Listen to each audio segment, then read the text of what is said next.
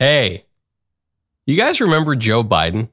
He used to be running for re-election for president this year, and he's not doing that anymore, but he's still supposed to be the president, but no one seems to hear from him or about him at all anymore.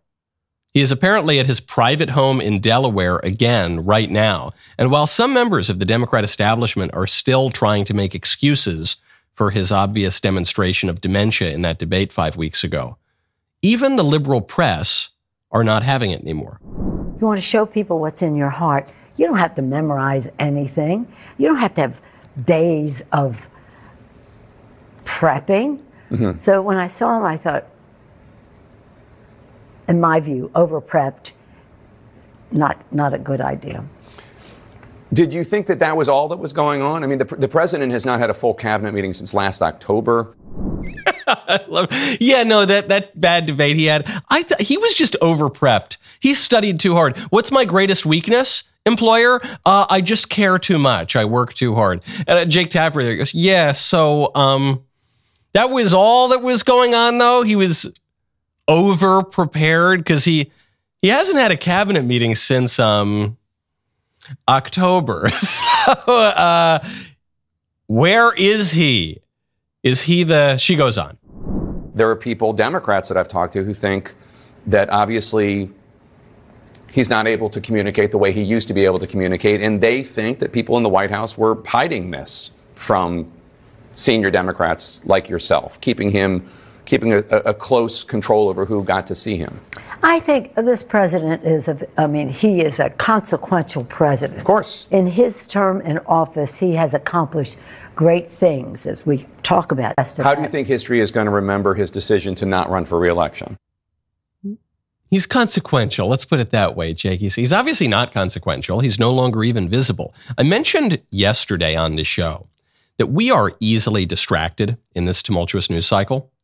So I'm just going to raise another one of these questions. Yesterday, I said, hey, you guys remember when Trump almost had his head blown off and the news has just totally pushed that out of the cycle and you're not seeing headlines about it anywhere? And well, okay, I'm going to raise another one of those questions. Who is currently the president? I'm Michael Knowles. This is the Michael Knowles Show.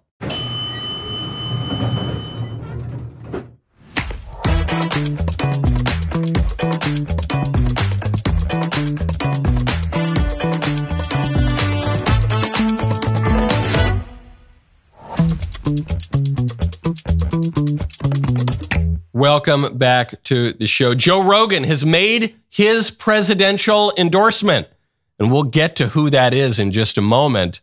First, though, the yes or no game is wildly popular in the DailyWire shop. We recently released a new expansion pack. You remember last year, we released the conspiracy expansion pack. It sold out very quickly. I am thrilled to share that we have a new one, the Politics, Philosophy, and Religion Yes or No expansion pack. As a tease, I thought I would play some of the cards from the new deck. Except I don't have the new deck. Where's the new deck? This is what happens. Mr. Davies doesn't show up. I'm supposed to play the game with Professor Jacob, and there are no cards. So sorry, Professor Jacob. I'm not going to hear anything that you believe about religion. Though I'm pretty sure we've had enough religious conversations. I think I probably know. You can play with your friends and family, up to 9 people at once. Put your knowledge of your friends and family to the test. DailyWire.com/shop. Get yes or no the game. And while you're there, be sure to pick up the new Politics, Philosophy, and Religion expansion pack. Joe Biden has just disappeared.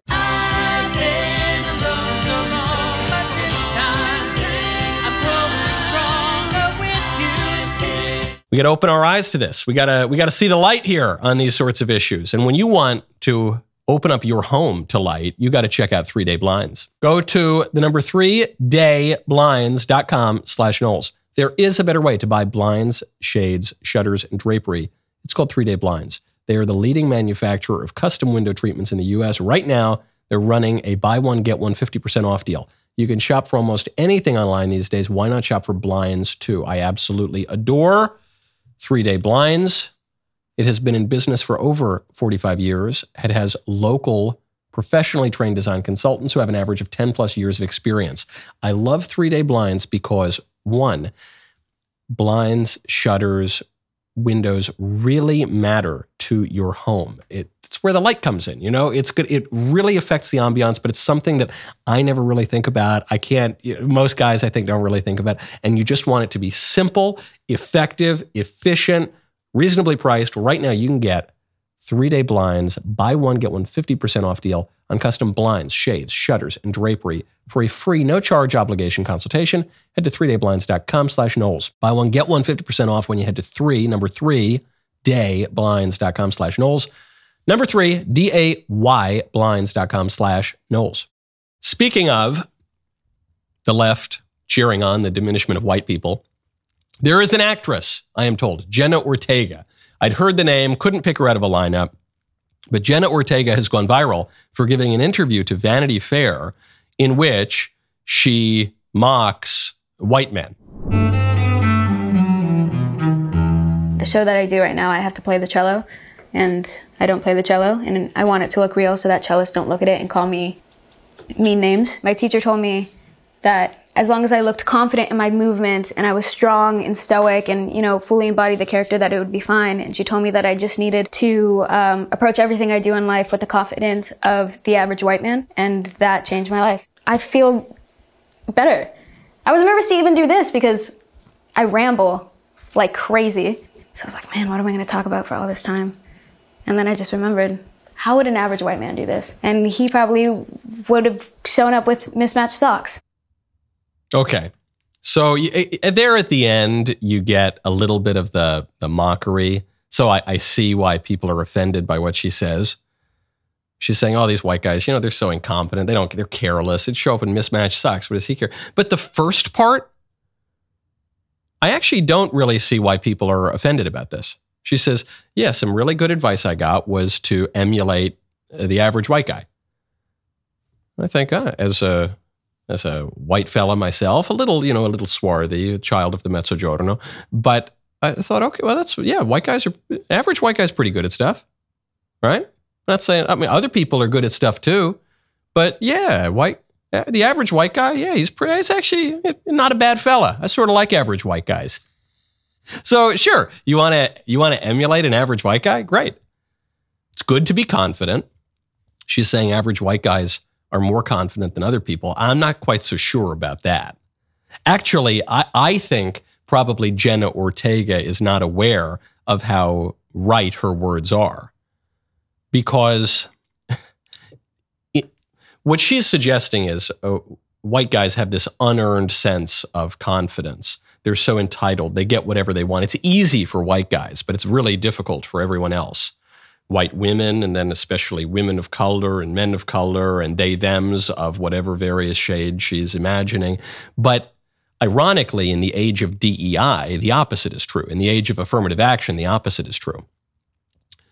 In the age of disadvantaging white guys in hiring in college admissions, well, if a white guy gets into an elite institution, be it a school or a place of employment, that means he really earned it. He really, really earned it because he overcame all of the handicaps and disadvantages that are in place by law and by culture.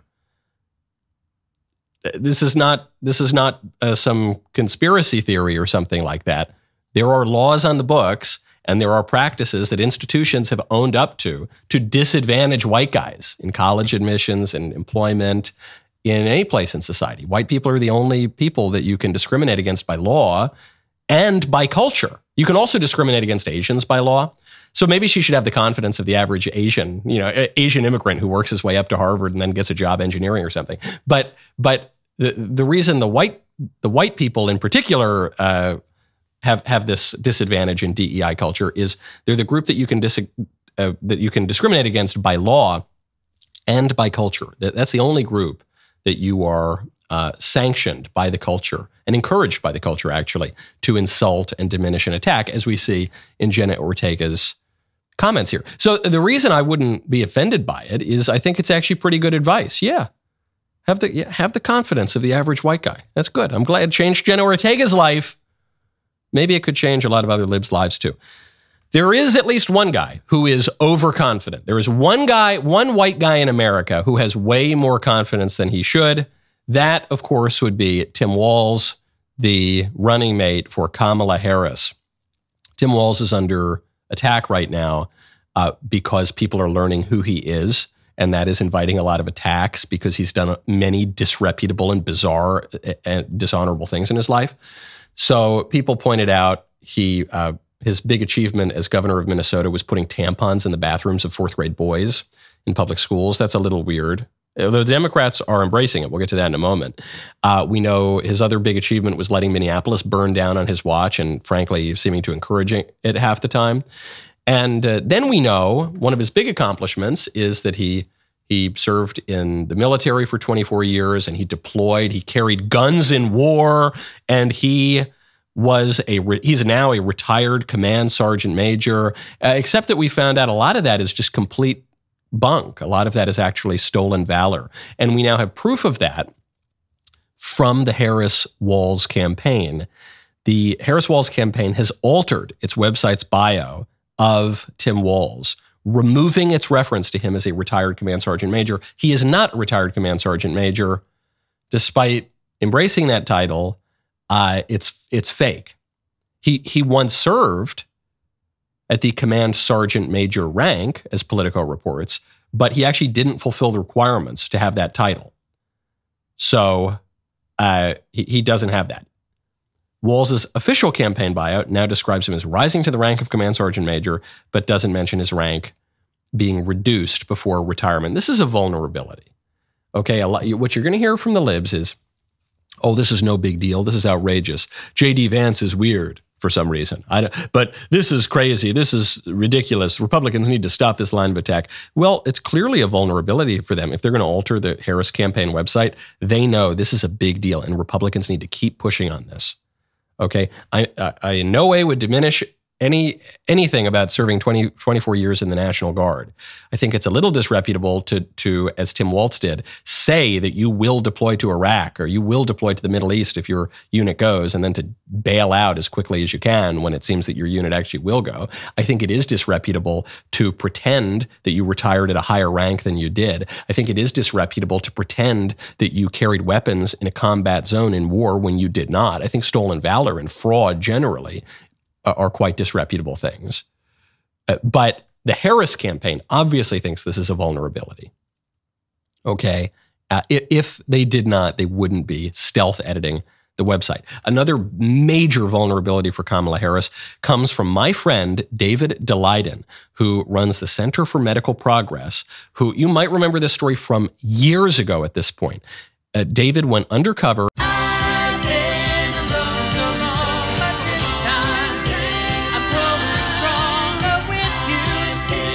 Takes a long time for the truth to come out. The truth is coming out now. We'll get to more on that in just 1 second. First, though, got to tell you about ExpressVPN. Go to expressvpn.com/Knowles. Internet service providers can see every single website you visit. In the U.S., these providers are legally allowed to collect and sell that info to third parties, like advertisers. But who knows who else they might be selling it to? That is why I never use the internet without using ExpressVPN. ExpressVPN reroutes 100% of my traffic through secure encrypted servers so that no one can see my browsing history. It's none of their business. There are lots of other VPNs out there, but I choose to use ExpressVPN for a couple reasons. One, the app is easy to use. All I have to do is open it and click one button to instantly connect my internet activity. Two, the app works on all devices. Phone, laptop, tablet. No matter how I'm accessing the internet, ExpressVPN is working in the background. Three, it's #1 rated by top tech reviewers like CNET and The Verge, people who know a lot more about this stuff than I do. Protect your online privacy today by visiting expressvpn.com/Knowles, expressvpn.com/Knowles.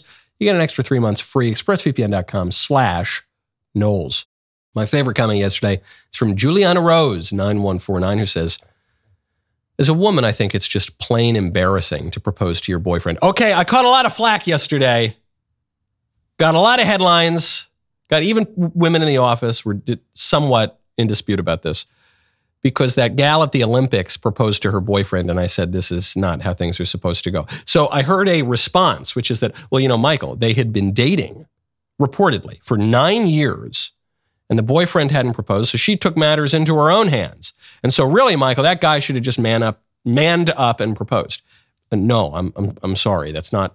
Yes, I'm sure he should have proposed or he should have dumped her or whatever. But the woman should not propose to the man, because that is just not the sort of thing women do. That is not how marriages are supposed to work. And we went through some of the reasons for this yesterday. But I have great sympathy for this woman, and I think the guy is a total loser. So, and now the world thinks the guy is a total loser because of how this whole thing went down. So what should the woman have done? Well, she should have dumped him either years ago, or if she didn't want to dump him, she should have done what my grandmother did to my grandfather. They didn't date for 9 years. This was just a kind of usual thing that women would do back in the day. She would say, all right, listen, Buster, we've been dating for a little while now. And please excuse my vulgar language, but these are the words of my grandmother. Piss or get off the pot. And my grandfather proposed, and they had 6 kids, and they had a wonderful life, and were married for 69 years. And they would have been married forever had he lived longer. So that's what should have happened. But a woman proposing to a man on international television, did she buy the man a ring? No bueno, not the way it's supposed to be. David Daleiden of the Center for Medical Progress is now coming out with even more footage, even more damning footage of Planned Parenthood attempting to purchase baby body parts illegally. Why is this only coming out now? Because Kamala Harris tried to cover up, and they've been prosecuting this guy ever since he got the goods. David writes, he just posted this yesterday. In 2016, Kamala Harris seized dozens of hours of my unreleased undercover tapes. Now that this evidence is finally coming out for the first time, it's clear Kamala Harris led a cover-up of late-term abortion crimes as California Attorney General. She sent 11 armed agents to raid my apartment.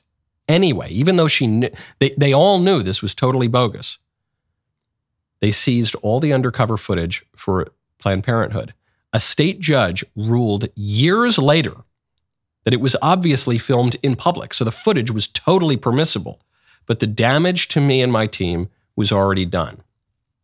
This woman, we laugh at Kamala Harris because she's goofy and she doesn't seem to know very much, and she has a vocabulary of about 11 words, and most of her public speeches are just uncontrollable giggling, and we all view her as an empty suit, just as we viewed Biden as an empty suit. Somehow, perhaps her suit is even more empty, if that were possible.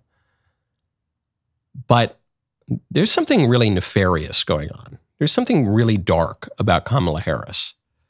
If she cares about any issue at all, there's probably just one issue, and it is killing babies. She loves killing babies, and she will defend it to the death. And she has been complicit in persecuting a journalist for going out and proving on camera that a major organization that has received a lot of taxpayer money breaks the law in about as egregious and horrifying a way as is possible. She was complicit in that. And so years later, the truth comes to light. Okay, well, that's after this woman's been vice president. She's on the brink of becoming president of the United States. The damage has already been done. Planned Parenthood basically got away with it. Sure would be a shame, I guess, for the Harris campaign if these clips went viral. Speaking of complicity, Hillary Clinton is embracing the nickname that conservatives have given to Kamala's running mate, Tim Walz. Conservatives have dubbed Tim Walz because he was so insistent upon putting tampons in the boys' bathroom at elementary schools. So Hillary writes, how nice of the Trump camp to help publicize Governor Tim Walz's compassionate and common sense policy of providing free menstrual products to students in Minnesota's public schools. Let's do this everywhere. Let's put tampons in the bathrooms of 4th grade boys everywhere in the country, says Hillary Clinton. Well, look, Hillary, I'm glad we agree. I'm glad we agree that it's a fair nickname.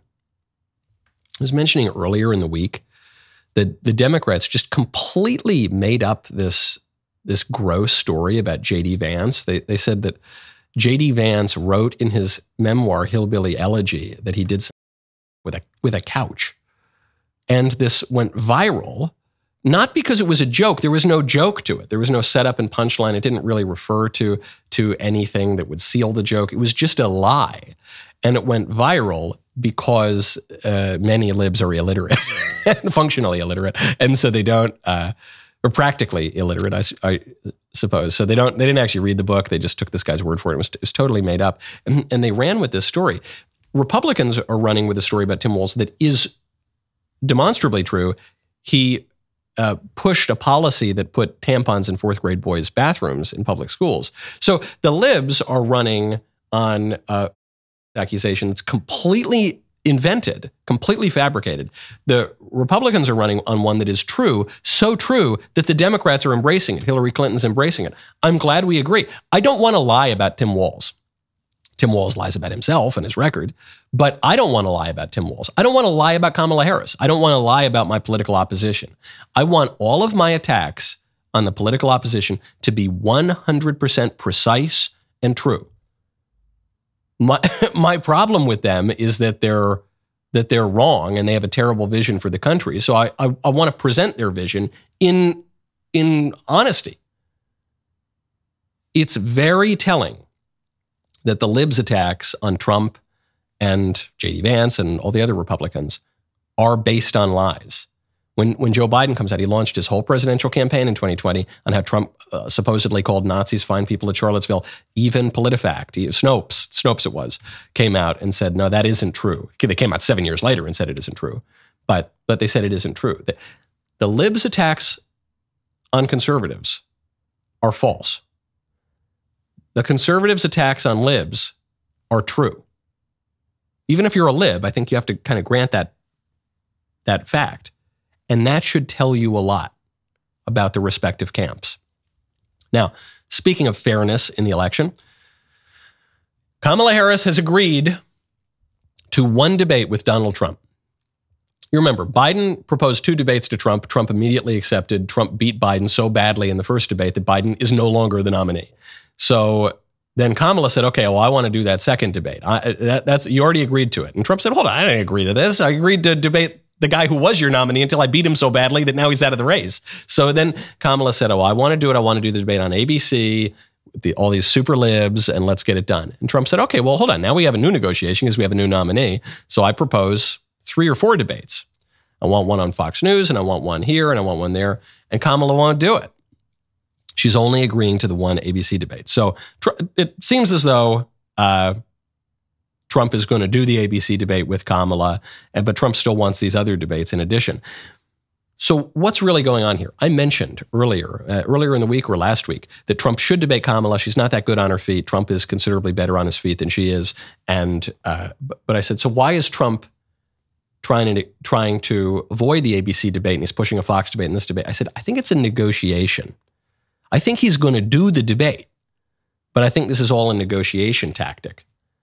And it would appear that was correct. And what was the negotiation? Is Kamala going to do the Fox News debate? No, probably not. Maybe she will, but there's no evidence that she will right now.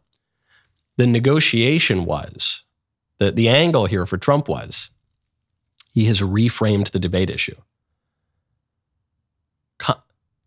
Biden had framed the debate issue as, I want to debate Trump, but he's going to be scared. Trump said, I accept your terms. Even though they're all beneficial to you, I'll accept your terms. Then Kamala reframed the debate issue. Trump's afraid to debate me, even though Trump never agreed to debate her. Now Trump has reframed it. Yeah, why won't Kamala do the extra debates? Why is Kamala running from the Fox debate and the NBC debate? Why is Kamala running away? So it's just a reframing of what the debate even means. I think it was well done, and I continue to hold that Trump should debate Kamala because he's better at it than she is, and because she's radical and people don't actually like her. That's why she got out of the 2020 presidential primaries before the first primary. Now, speaking of the presidential race, Joe Rogan has just weighed in. He's made his endorsement in 2024. Is he going to endorse Biden? Or not Biden, Biden's out. Is he going to endorse Kamala? Is he going to endorse Trump? He is going to endorse Bobby Kennedy Jr. He's doing the third party thing, RFK. That's it. I haven't heard the words out of Joe Rogan's mouth, so I guess it's possible this is social media fake news, but this was being widely reported yesterday, and it would make sense. So, some are saying that this would be cynical. This way Joe gets to avoid picking one of the 2 major parties. I don't know that. I mean, look, maybe there's a business calculation there. But I don't think it would be cynical. I think Bobby Kennedy is actually a pretty spot on in terms of Joe Rogan's politics. Joe Rogan is anti-establishment. He was vicious on Biden. He liked some things about Bernie. He liked some things about Trump. And so I kind of get it. Bobby Kennedy is weirdly, even though he's a Kennedy, he's anti-establishment, but he is still liberal on many issues. Joe Rogan, I think, is liberal on a number of issues, but there's no way he's going to vote for Kamala. Probably he should just vote for Trump. He's clearly got a pretty good space in the Trump world. But I don't know. I'm not that, yeah, okay. I see why Bobby Kennedy would appeal to a voter like Joe Rogan. Now, ultimately, does that take votes away from Kamala or does that take votes away from Trump? I continue to maintain Bobby Kennedy, in as many votes as he will get, will take more votes from Kamala than he will from Trump. Do you remember our magnificent movie, What is a Woman? Well, the same guys got back together to ask America's next burning question, am I racist? Coming to theaters this September. Matt Walsh went undercover into the cesspool of DEI insanity, rubbed elbows with professional race hustlers and diversity con artists. Pre-sale tickets go live on Thursday, August 15th. Get all the details. Watch the official trailer at amiracist.com. Finally, we've arrived at my favorite time of the week when I get to hear from you in the mailbag. Our mailbag is sponsored by Pure Talk. Go to puretalk.com/Knowles, Canada, WLES. Take it away. Hi, Michael. Chris here, Huntington Beach. I'm listening to your rant about women's boxing, and I would just like to point out a couple things. I think they've been boxing a lot longer than 2 decades. I think it's more like the beginning of the century.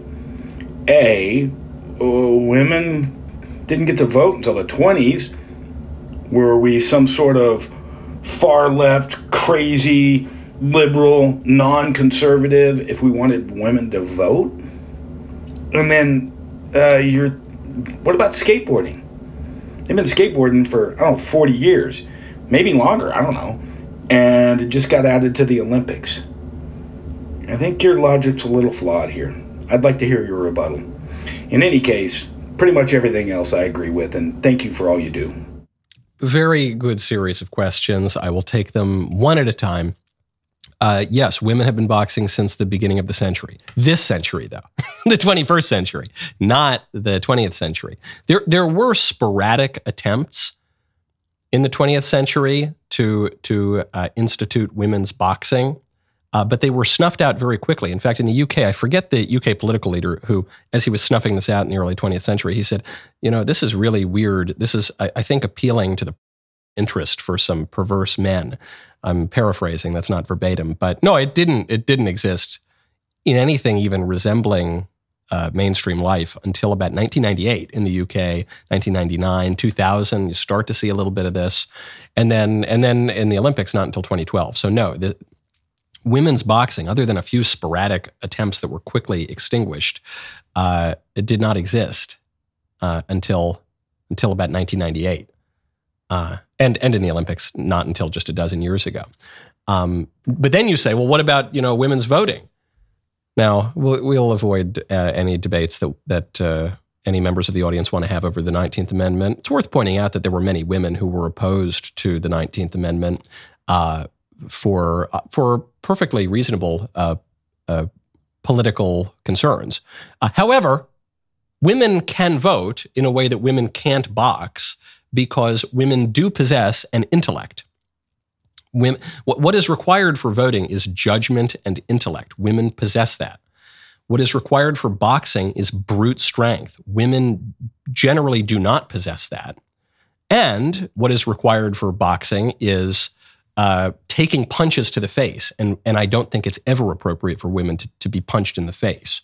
So that's why I think voting is different from boxing. And then the final question, what was the final? Oh, skateboarding. Yeah, skateboarding is like a very light, easy pastime. I know you can do all sorts of tricks and everything, but it's like surf. I think women can surf too. I think women can play tennis. I think that's perfectly normal. And skateboarding, I guess, like voting, doesn't involve women getting punched in the face, which is different than other sports are not are not the same as full-on contact sports, especially boxing. So for those reasons, I think your refutations of my argument are ultimately unsatisfying. Next one. Hello, Mr. Knowles. First of all, I want to say thank you to you and the rest of the DailyWire for helping me get through almost to the end of my high school experience, despite a radicalized, liberal, infiltrated experience and curriculum in the public school. I've been listening since I was in 8th grade, and I have a couple questions now as I am approaching my senior year. As someone that is interested in entering the field of philosophy, I am curious about the best ways to approach entering this field. From your perspective, especially with all the modern issues, I am open to any ideas, but one option I've considered is attending my small local Catholic school, where there will be fewer leftist cult ideologies pushed throughout the curriculum and my overall life and values. Any wisdom is appreciated, Michael. Thank you. And also tell Professor Jacob I said hi, too. Fair enough. Professor Jacob, he says hi. Really good question about philosophy. And I've got a very simple answer for you. Your teachers, broadly, are going to convince you that philosophy is something that dead men said. It's not. It's something that living people should do. You should approach philosophy not as something dead men said, but as something living people should do. You should view philosophy as a practical science. You should read philosophy, but then you need to implement the wisdom that you glean from philosophy in your own life. There's technical learning, there's practical learning. So it's one thing to read about the virtues. It's one thing to read Aristotle's Nicomachean Ethics. It's another thing to live a virtuous life. It's another thing to recognize that virtue is rational activity done in an excellent way, and then to implement that. It's one thing to read about magnanimity. It's another to cultivate greatness of soul. That's what you have to do. If you approach philosophy as just some nerdy academic field in which you write a lot of papers, it's not going to be fruitful.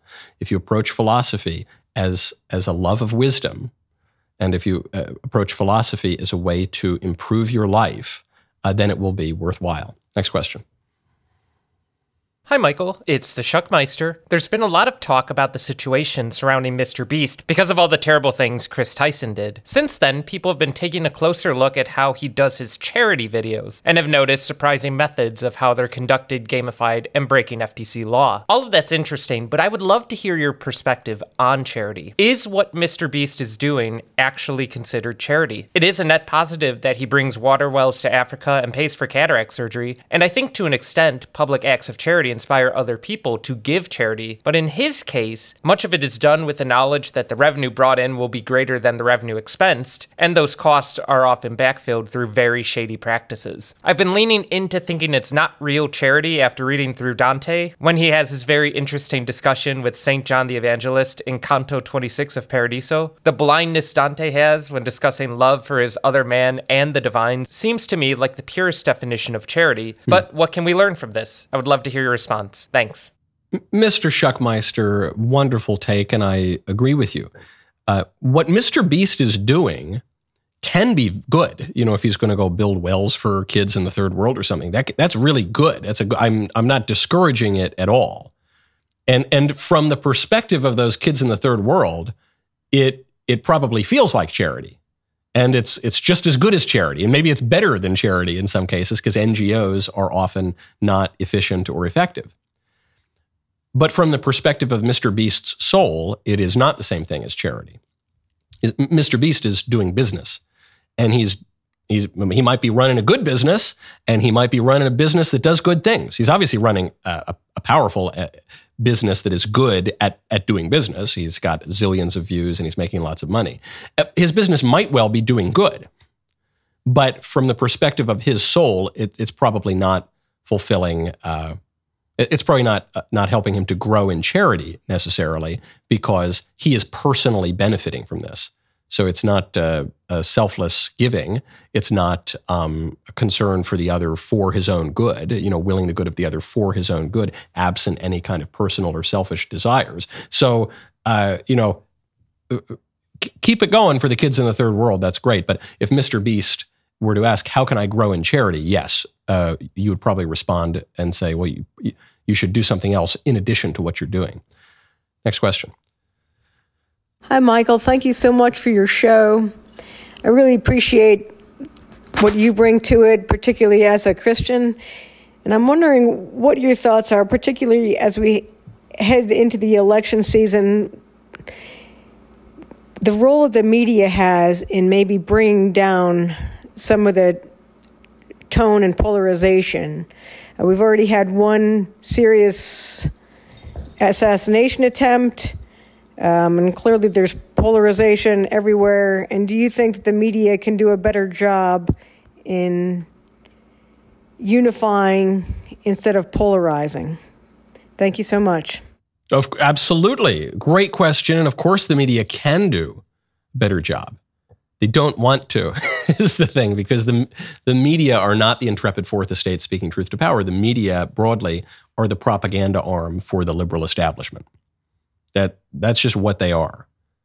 I don't mean to sound edgy or conspiratorial, or that's just a fact. I mean, I don't think it's even really disputed anymore among most people. So that's what they do. So when they raise the temperature and they say Trump's an existential threat to the country, even after someone tried to blow his head off, they're doing that intentionally. They want to raise the temperature because they want to put Kamala Harris into office.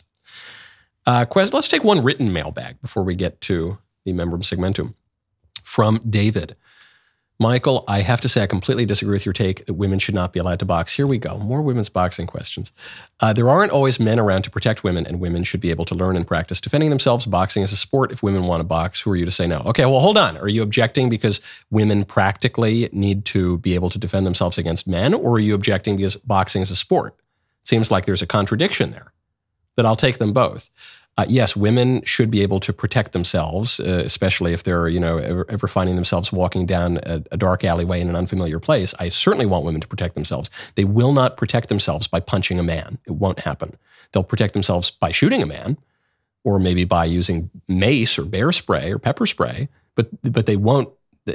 They will not punch their way out of an attack by a man. And it's actually misleading and dangerous to convince them that they will. It's not going to happen. So, yeah, I want women to be able to protect themselves from bad guys too. They need guns to do that.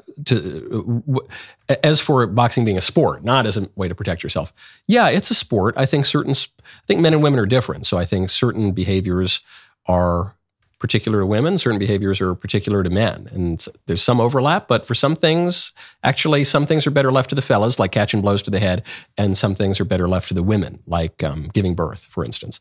Now we have men who are attempting to give birth, and it doesn't really work. They're trying to emulate it, even though it's biologically impossible. So that's my view. And who am I to say that? Well, I'm just a citizen with at least semi-functional faculties of reason and judgment, and just a guy who lives in a body politic in a country that's supposedly self-governed. I don't know. That's all I am in this case. It's Fake Headline Friday. The rest of the show continues now. You don't want to miss it. Become a member. Use code Knowles, KNWLES at checkout for 2 months free on all annual plans.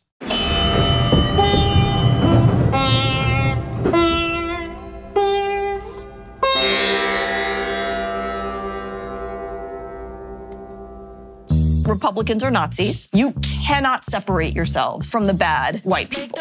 Growing up, I never thought much about race. It never really seemed to matter that much, at least not to me. Am I racist? I would really appreciate it if you left. I'm trying to learn. I'm on this journey. If I'm going to sort this out, I need to go deeper undercover. They gonna say I'm racist. Joining us now is Matt, certified DEI expert. Here's my certification. And what you're doing is you're stretching out of your whiteness. This is more for you and less for you. Is America inherently racist? The word inherent is challenging there. I want to rename the George Washington Monument to the George Floyd Monument. America is racist to its bones. So inherently. Yeah, this country is a piece of shit. White. Folks. White. Trash. White supremacy. White woman. White boy. Is there a black person around here? What's a black person right here? Does he not exist? Hi, Robin. Hi. What's your name? I'm Matt. I just had to ask who you are because you have to be careful. Never be too careful. They gonna say you racist. In theaters September 13th, rated PG-13.